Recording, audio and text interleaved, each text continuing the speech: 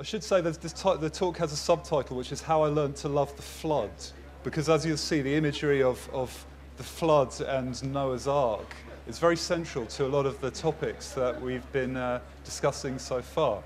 So, yeah, I mean, it's a particular pleasure to be speaking at this point in the conference when so many of the themes that I'm going to be treating have already been touched on. So I do feel that I'm fitting right into the flood of knowledge that's been unleashed.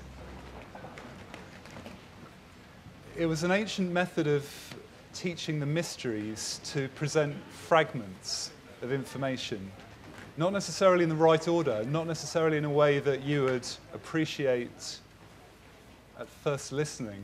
To overcome the obstacles in the environment to the reception of that knowledge was a part of the initiatory way.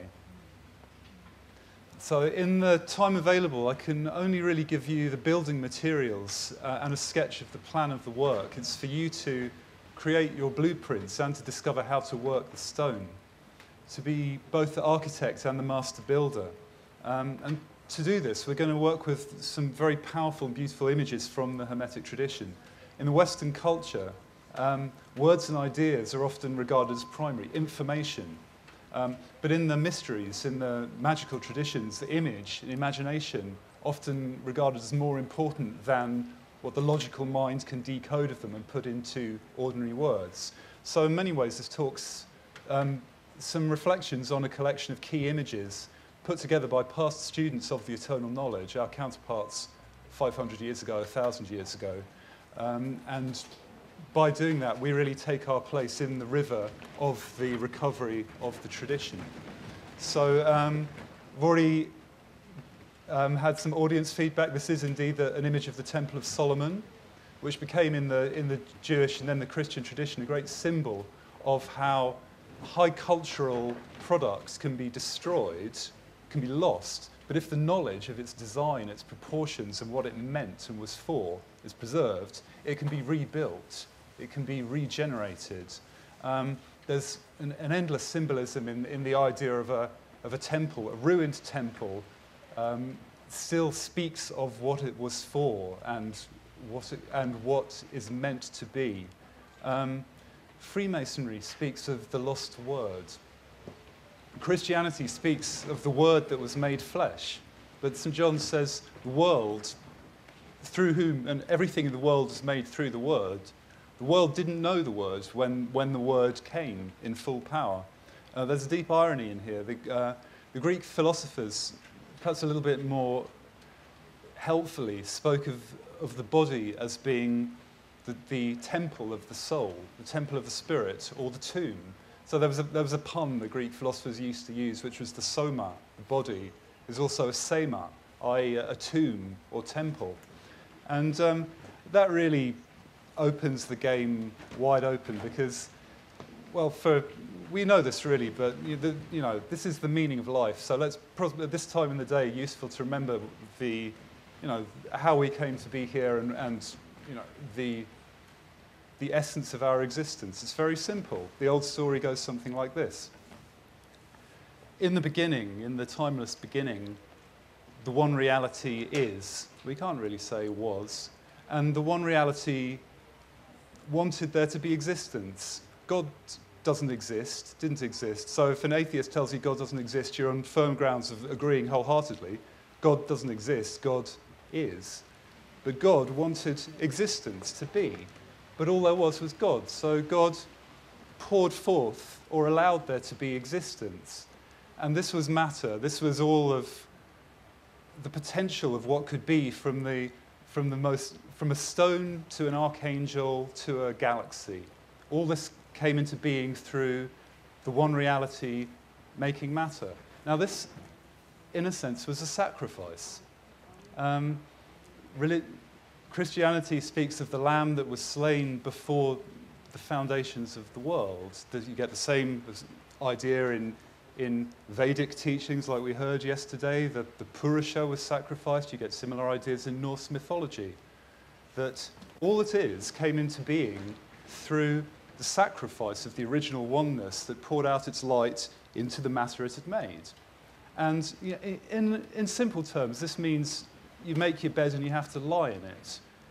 The one being wanted there to be a world, and what that meant was suffering. Crucifixion is the correct term in Christian mysticism. And yet, from that death, from that entrapment in matter, the conditions we created, comes resurrection. Like the shell that remains when the snail has gone, you could say that matter shows the spirit that formed it and that gets trapped in it and can then be released when the form dies. And a new form will be built. You can see it in reincarnation. You can see it in the changing of epochs. This primal symbolism of form and matter is what this symbol of Solomon's temple is really all about. And perhaps the second point to make about that is what is true of the whole universe is also true of the human body, and it's also true of a temple or tomb, and it's also true of language or a letter. So anything I'm saying about words is also true of the body, is also true of the universe. Useful to bear in mind. So, all right, the ancient wisdom. Well, what is it? It's very hard to get a concise description of the wisdom, one of the reasons being that most students who studied it in depth swore oaths of secrecy about it in our traditions. So here's a quote I picked almost at random from Cicero, the philosopher and politician who was also an initiate. I shall say nothing of that sacred and august Eleusinian, into whose mysteries the most distant nations were initiated, nor of the solemnities in Samothrace or in Lemnos, secretly resorted to by night, and surrounded by thick and shady groves, which, if they were properly explained and reduced to reasonable principles, would rather explain the nature of things than discover the knowledge of gods. Now, that does make the important point that if you were a student of the mysteries, then as now, you weren't just told the old stories about the gods and the myths, you were taught science, you were taught philosophy. It does create the false idea that the mysteries were a proto-science which dispensed with religion. No, much more correct to say the mysteries had a unified view of life which explained religion, science, art, and everything in one ageless and eternal truth.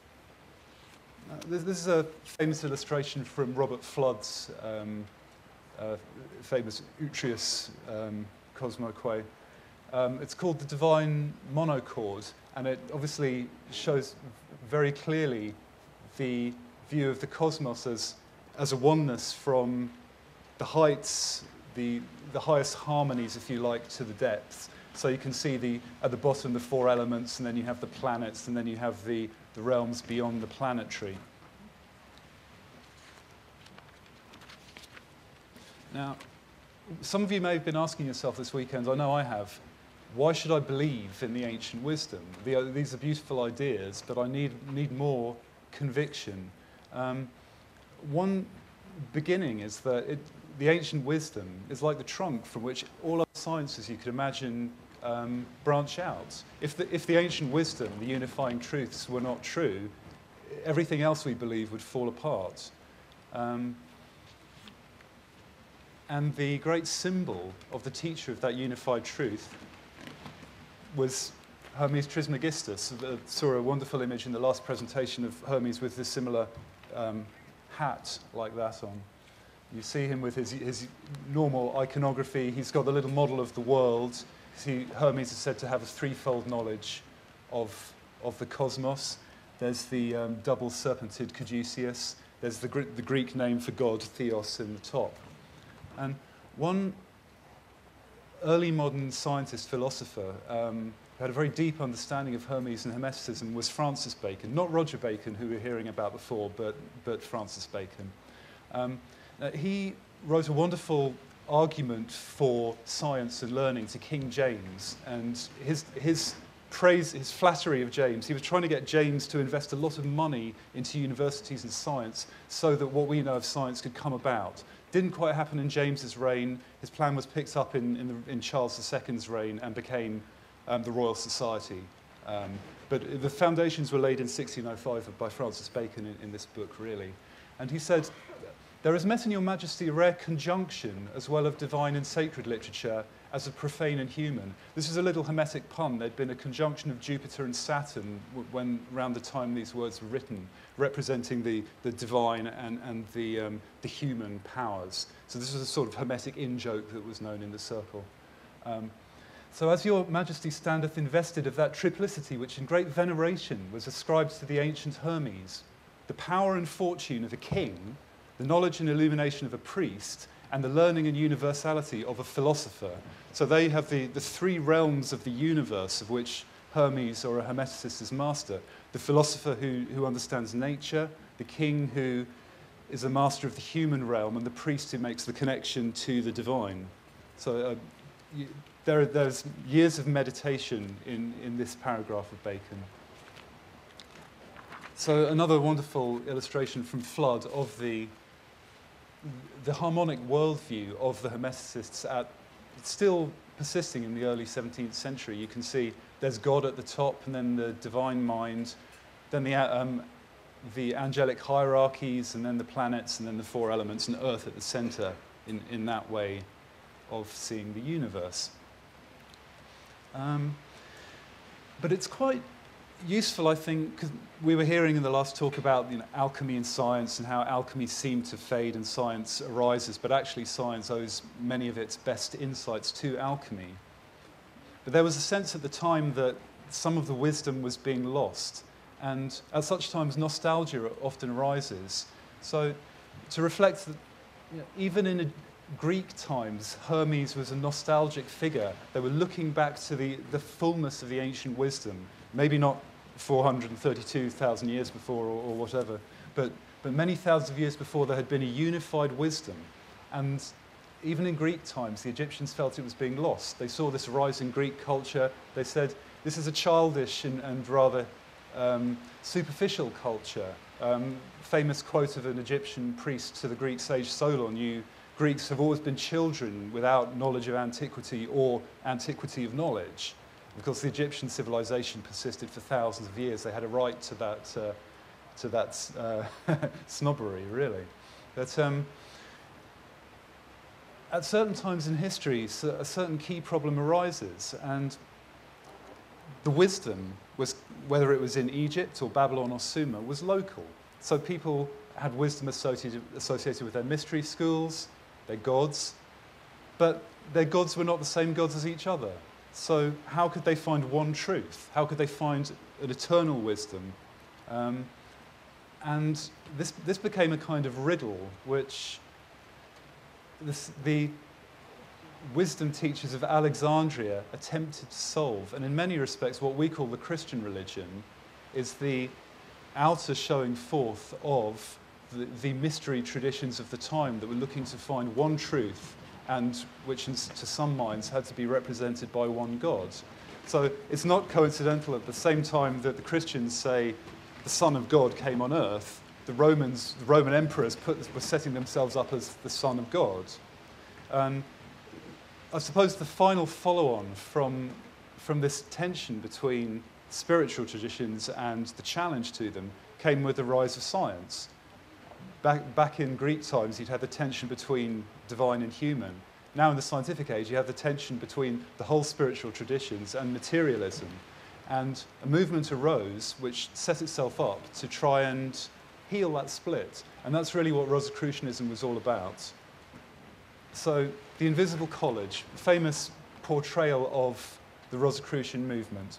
This illustration is found in a book called Speculum Sophicum Rhodos Stauroticum, which basically means mirror of the wisdom of the Rosicrucians. It's a hilarious picture, really, which illustrates the idea that, who are the Rosicrucians? Did they really exist? They're on the move. They're almost like a conspiracy, or like gypsies. You never know when they're in town. They move through cultures and societies. You can see up in the sky above the moving castle, there's the serpent bearer, Serpentarius, and the swan, Cygnus. There'd been supernovas in both those constellations in the decades before the Rosicrucian movement. So this was really saying, even the stars are saying a new age is dawning, and we are a sign of that. Beautiful emblem, dat rosa mel apibus. The rose gives honey to the bees. Who were the bees? Bees were the initiates or the students of Rosicrucianism.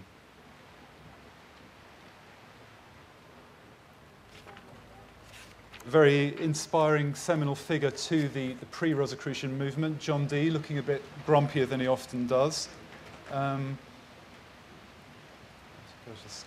Now, one thing that's often forgotten about the wisdom in the early 17th century is that it was really associated with religion. This is Martin Luther's personal seal, and you'll see that it is actually a rose cross. So you've got the rose and the crucifix in the middle. This is not coincidental, because Martin Luther had an amazing idea.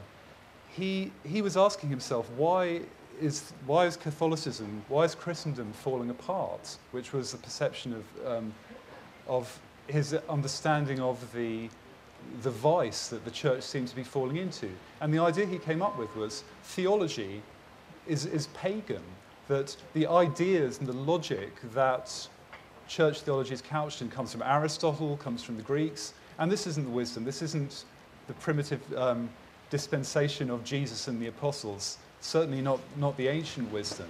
So he said, let's throw away all of Greek knowledge. And Francis Bacon, the philosopher, and indeed the Rosicrucians, applied the same idea to science. They said, and Paracelsus indeed had a similar idea. Just like religion went wrong because people swapped spiritual truth for human ideas, the same happened with the sciences. We lost the ancient Egyptian wisdom, the perennial wisdom, for Greek and humanistic doings of the human mind.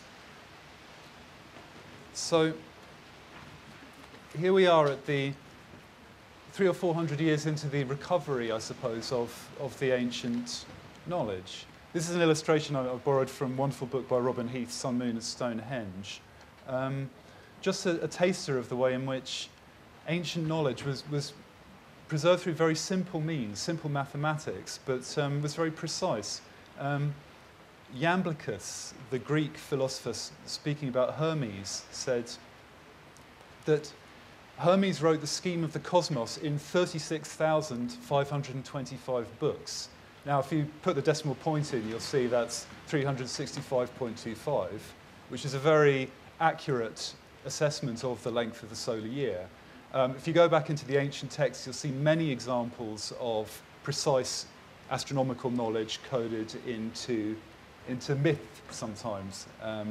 So this, I'd come to a similar diagram from my study of 17th century texts. So I was fascinated to find this in Robin Heath's book, that you'll all be well aware of Pythagoras' theorem and that there are certain whole number ratios. So this is, the big triangle is the 5, 12, 13 triangle. And the smaller triangle is really 3, 12, 12.369. And that number 12.369 is the square root of 153, which is a mystical number you'll find in the Gospel and in ancient Greek mathematics. And the joy of this is that it was a practical tool, and Heath shows this quite clearly, that because there are 12.369 very closely lunations in a year, the number of moon cycles in a solar year, you can map from between the number of months, solar months and lunar months very exactly. And you can use a simple triangle, 5, 12, 13 triangle, as a calculator, as an astronomical calculator. And he reconstructed a primitive megalithic computer which works with a fair degree of accuracy by using such simple tools. Now, I'd say this is really just the tip of the iceberg of what was known at the time. Just a page from Cornelius Agrippa's books of occult philosophy, really showing the very traditional Kabbalistic view of how the universe is constructed. There are different worlds. At the beginning, the original world, the world of names and of letters and language. So you see in Hebrew letters, different names of God. They're in fact the titles of the Sephiroth of the Tree of Life. And then below it, the spiritual hierarchies, the different elemental spheres, and the different kind of animals found below. So as above, so below. The archetypes of all that is are letters, really. So if you knew what a letter was, or a hieroglyph, you would have the primal codes which would explain everything you see around you in the physical world. language or the word is the key to the universe. So, without further ado, let's dip into some pictorial representations of the ancient wisdom in action. This is a scene that was referred to earlier of Moses in the desert. The Israelites have been afflicted by a disease, which is called the fiery serpents. They're perishing of this venomous disease. And Moses heals them by erecting a serpent on a pole. It's known as the brazen serpent. And it's almost the homeopathic principle that if you've been afflicted by snake bite can cure you. But there's a lot more to it than that. In particular, it shows Moses' deep connection to the Egyptian wisdom. It says in the Bible that Moses was learned in all the wisdom of the Egyptians, which was shown in his ability to beat the Pharaoh's priests in competitive snake magic, but that's another story. But the point to notice, the pole is a tau, which is the most primitive form of the cross, and more to be said. As I said, this is analogous to the Asclepius serpent, but it's a very persistent image, this serpent rising on the pole, or the tau pole. And you'll see on the right, this is like a trowel or spade, and the serpent is crowned. So this is really a reference to the evolution from matter, from the chaotic forces, to a state of illumination and perfection, as shown by the crown. Now, the tau became a very important symbol in Freemasonry, particularly in the form of the triple tau. The phrase triple tau really only became published a couple of hundred years ago, but clues to it were being leaked in 17th century books long before the Masonic connotations of it were known, particularly in those who took Francis Bacon's work forward. They didn't say what it meant openly, but they gave enough clues in their works to show. There are many meanings to the triple tau. It can mean the three directions the sun can be seen in, the east, south, and the west, and there's the hidden fourth, the north. It can refer to the three crosses on Golgotha, Jesus and the two criminals that surrounded him. So, go back to Francis Bacon, who's been a great inspiration to me in this. He was really the one person who came up with the idea that we needed science, and the aim of science was to retrieve the eternal knowledge, the ancient wisdom. And the name he gave to it was the Great Instauration. Now, literally, restoration is the normal translation of it, but you'll see there's tau in there and stauros, and that's not an arbitrary pun, because the stauros, the pole, was explained as being such through the tau. I think now we'll move on from that because we started late. So here is a representation of the Kabbalistic tree of life, two images from it, the lightning flash on the left descending and the serpent arising. Again, you can see the same principle of the tau and the serpent rising on it.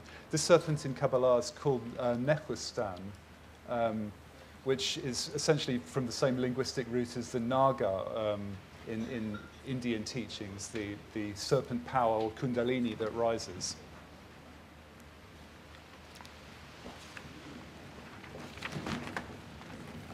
So we're starting to get some clues that a shape, the T or the tau, can be understood from a spiritual perspective, and also a number. The tau in Greek and in the Elizabethan English of the English Rosicrucians like Francis Bacon was the 19th letter of the alphabet, and therein hangs a tail. So as I studied this deeper, I thought, where will I look for confirmation that there is symbolism in numbers and letters as used in the tradition?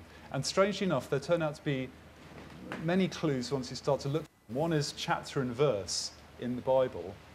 Another one is lists given in works which have unnecessarily precise numbering or categorization. I'll give you some examples of that later. So, John's Gospel was where I started.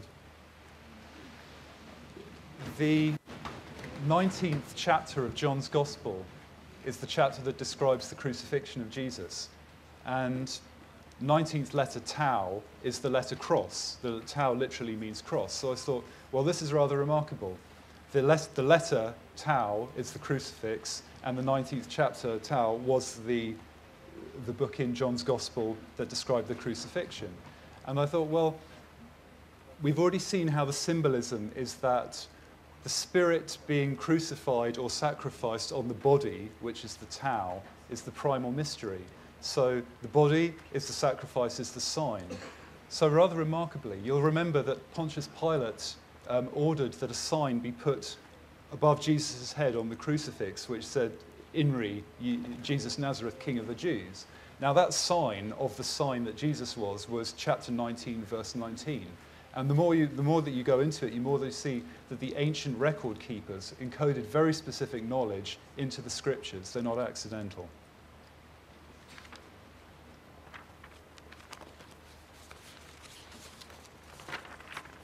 I'm skipping on. So I'd just like to show you a diagram which really opened up my understanding of sacred number. This will make more sense when I've read this. This is a passage from Bacon's New Atlantis. New Atlantis starts with floods, a tempest, which is really described as being an initiation, somewhat worse than we're having now. They're on a boat that leaves Peru. They get washed around in the seas and pitch up on an island, a magical island called Ben Salem. This is one of the first things that happens when they reach this island of sages. They get taken to a kind of quarantine house, the stranger's house.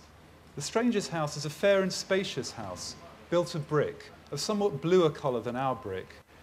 Some windows, some of glass, some of cambric oiled. He brought us first into a fair parlour above stairs, and then he asked us, what number of persons were we, and how many sick? And we answered, we were sick and whole, 51 persons, whereof our sick was 17. Okay, that's strange. 51 is 7 times 3, so exactly a third of ship had been sick, exactly 2/3 were well. Right. He desired us to have patience a little and stay till he came back to us. Then he led us to the chambers which were provided for us, being in number 19, they having cast it as it seemeth, the 4 of those chambers, which were better than the rest, might receive 4 of the principal men, and so on and so forth. And modern academics ignore these numbers, but many of the 17th century works are full of these rather arch and cryptic use of unnecessarily precise numbers. And this is just a clue. I actually think this passage contains a system of cryptography, but it was just to show how the numbers that are generated by it serve as symbolic clues. If you've gone into the symbolism of Freemasonry, you'll notice that almost every number listed in the categorization of the sick bay described by Bacon refers to a key number in Masonic symbolism. But this was just to show that having found that 19 was important, 17 is as well. Why? Well, this brings us back to our letters again, to our ABCs. The Latin name for your ABCs was the Abecedarium. In English, it was called the Absi book, and for generations we learned our letters with something like this. There are many references in Shakespeare to it. You can see B on the one on the right, B is for bear, C is for cat, T is for Turk. And this idea of an Abecedarium, that a letter stood for a word, is of course deeply Kabbalistic, because we've said the primal archetypes of all that is are letters and things that exist in the world. So it's a child's diagram, but also the Rosicrucians, a similar method for encoding conceptual letters.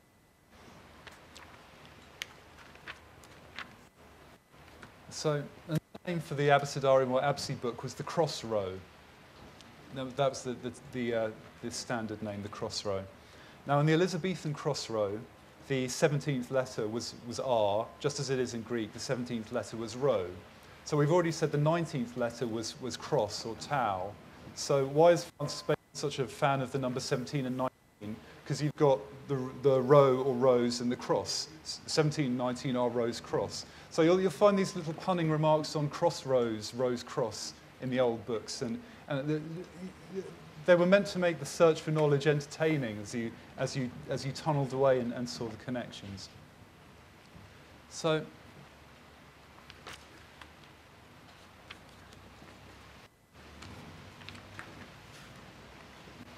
this is a rendition of what in Masonic symbolism is called the Royal Arch. You'll see the rainbow underneath the jewel on the right, and perhaps now it's worth reflecting on number in Scripture, because I don't know how many of you have studied Old Testament number. I had no interest in it before I started this work, but a remarkable number of events in Jewish history happened on the 17th day of the month, specifically on the 17th day of the month Nisan. Noah's flood started on the 17th of a month. It lasted 5 months, or 150 days, and it finished on the 17th of the month Nisan. Now, many years later, on the same day of the month, the Hebrews entered Egypt. Again, on the 17th of Nisan, they departed from Egypt. So the east parted, and the Israelites passed through, and the pursuers were drowned. And so you see, just as with Noah's flood, bad world, almost all the world apart from Noah, his family and the animals were washed away and drowned, but the faithful remnant survived. The same thing happened on that anniversary many years later of Moses and the Israelites fleeing, preserved miraculously to start a new civilization. Now, many other events happened on the same date, but the most famous one was that Jesus' resurrection also occurred on the 17th of Nisan. So, yet again, don't be surprised in the Gospels when you hear this language of deliverance. A new dispensation has come about because it happened on the anniversary of all these archetypal events of deliverance through flood. Another thing that had happened on the 17th of Nisan was the chosen people had tasted the first fruits in the Promised Land for the first time. So don't be surprised when you hear about St. Paul saying Jesus was a kind of first fruits of the new world, the new dispensation. These aren't just pious phrases. They relate to actual chronological mysticism that is sitting there in the Gospels and the Torah, but normally neglected. Now, it's very interesting to try and work out why 17 should have been an interesting number. With 19, it was clear I had to pass over that the number 19 is the key to, you can still see if you're working out the date of Easter in the Book of Common Prayer, for example, that the sun and the moon operate on a 19-year cycle. And technically the metonic cycle, that the phase on the moon takes 19 years to come back round for thousands of years. But there was nothing analogous to that with the number 17.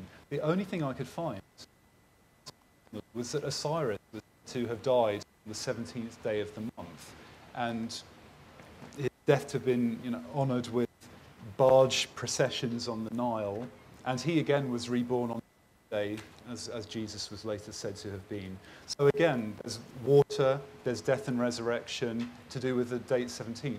I suspect that the Jews preserved this as a folk memory from their time in Egypt, and even when they no longer remembered why they celebrated on that day, they continue to. But I think there was an actual mathematical reason, and I think the Egyptians knew it, but more about that anon. So to summarize these polarities, these numbers 17 and 19, these letters R and T, it really fits very neatly into the principles of sulfur and mercury that we heard about in the last talk. You've got the ark and the crucifix, the dove, because when the rainbow came out after the flood, you have the dove. Or dove and the serpent. Jesus said we've got to be innocent as doves and wise as serpents. You've got the rose for R and the cross for tau.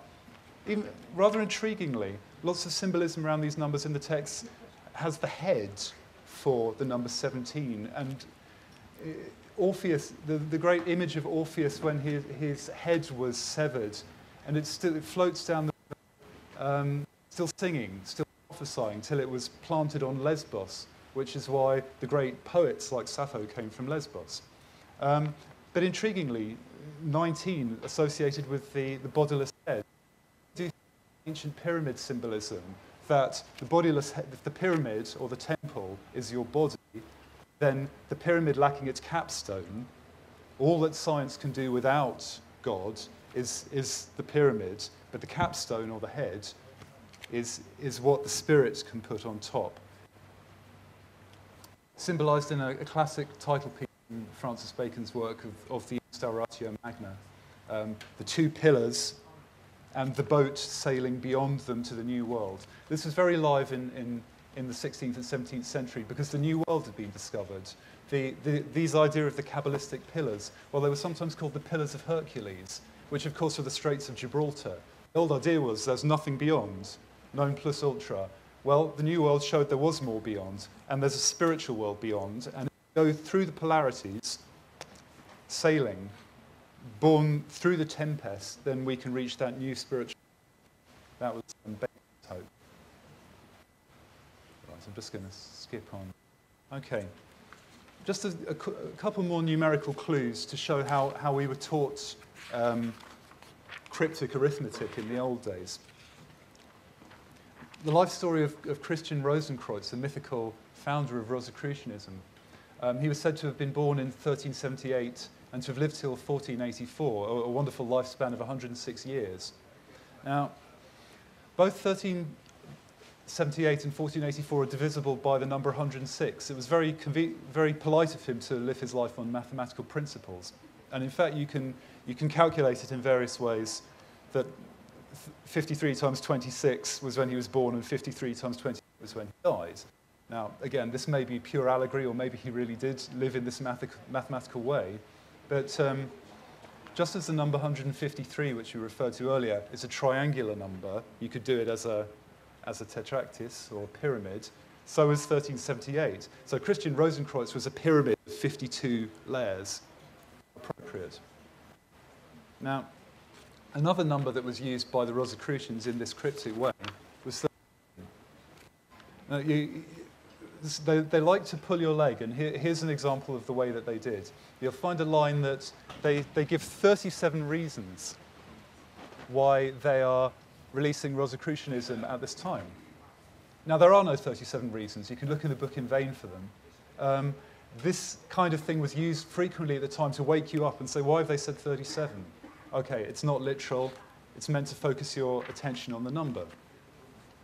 Well, the numbers 53 and 37 are very important in the Hermetic tradition, and you can find in the writer Plutarch why that was.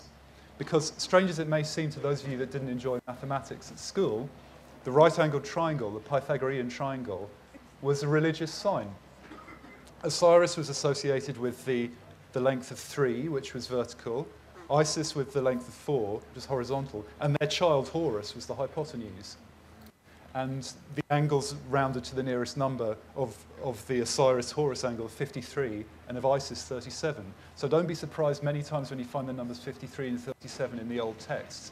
It's a reference to the Egyptian vision of the Trinity.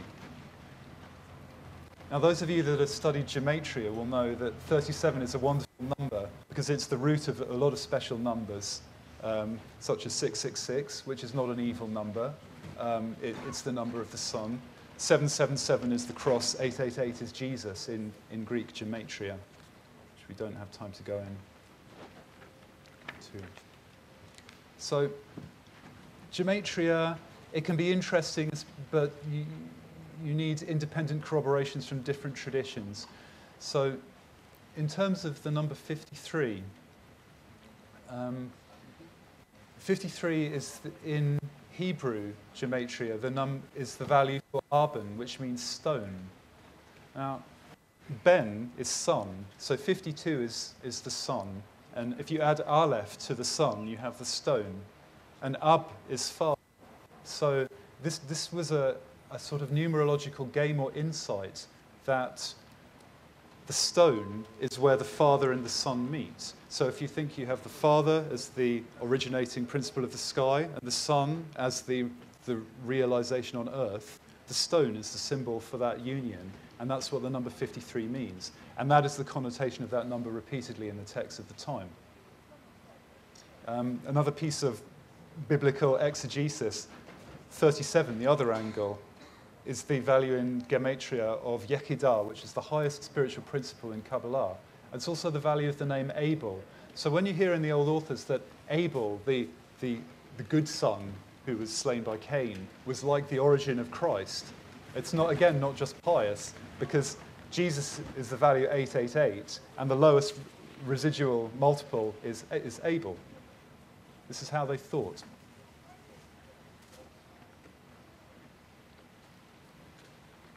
Now, I think that we're on our way to understanding what the spiritual meaning of number really is, and it will come through new physics, through new discoveries in mathematics. These are two diagrams I've taken from Vernon Watkins, a very interesting biblical researcher who wrote the other Bible code. And he showed how a lot of the key words in scriptural passages have certain values that can be rendered as beautiful patterns. You can see on the Star of David on the right, that this is a star of 37, that number again with a heart of 19, two of the key numbers in Greek and Hebrew gematria.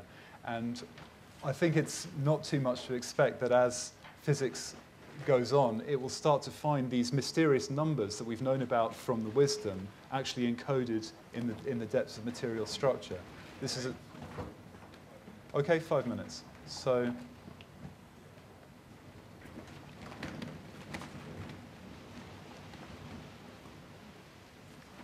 to return to Francis Bacon, this was the way he described what science ought to be. And I think science hasn't really risen to the challenge of that yet. He said knowledge is like a pyramid.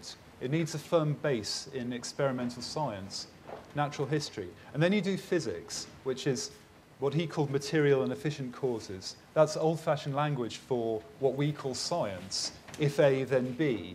If I heat something to a certain temperature, then B happens.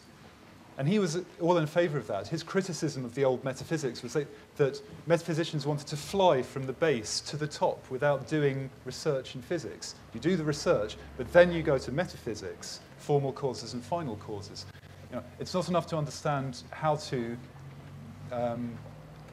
make gold, even for an alchemist. You have to understand what gold is, and that is to understand the essences of things. And he said in effect, you shouldn't put the capstone on this pyramid. We have no idea whether science will teach us God's law, the one unifying law of nature, but we can know it's there. The capstone can't be put on from below, but it can certainly be brought down from above. Another image he used classically in the Kabbalistic and Hermetic tradition was he said we need ladders of intellect to ascend and descend. And his view of science was you do research in physics, and then you go to metaphysics, and then you check it by coming back down to physics. You're ascending and descending Jacob's ladder, as it was called traditionally. It's a wonderful vision that on the one hand you had the wisdom teachers, the Rosicrucians, and on the other hand you had the scientists trying to build a bridge to it. And I don't think that bridge was built at the time. I still don't think it's been built.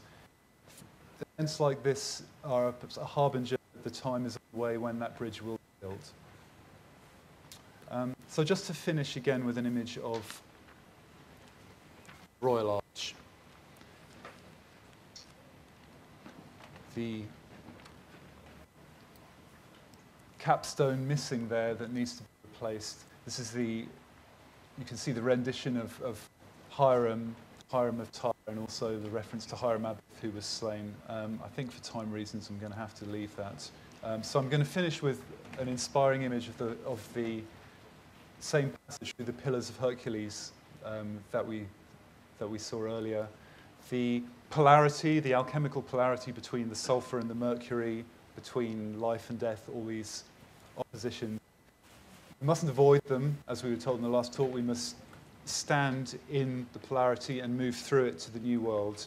We must, in respect of our current situation, we have religion or moral issues, science or technical issues. We mustn't shirk the battle. And there's one problem that's often found in eternal knowledge, that we develop a culture of our own with information and ideas we like, but does it really work? Is it scientific? And does it really elevate us and make the world a better place? Is it religious? But if it meets both those challenges and can sail through it, then we are on our way to the new Atlantis, to the new world. So, having made our way through the flood, I think that's a good place to end. Thank you very much.